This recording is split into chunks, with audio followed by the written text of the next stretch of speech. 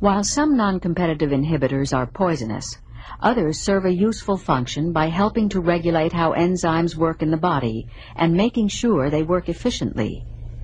They do this through a process called negative feedback. Here is how negative feedback operates with enzymes. Enzymes work in pathways to synthesize new products for the body. Each enzyme affects one specific chemical reaction in a cell, and in the end a product is formed that the cell needs.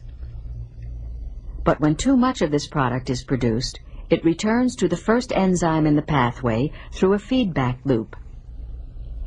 Here it acts as a non-competitive inhibitor. Almost as if biting the hand that fed it, the end product attaches to the first enzyme, altering the enzyme's shape and thereby preventing it from reacting normally with its substrate. The result is that the entire enzyme pathway is shut down and no more end products can be formed. This is one way the body protects itself from producing too much of certain substances. But what happens when the body needs more of the end product? In this situation, the end product separates from the first enzyme, freeing the enzyme to bind to its natural substrate.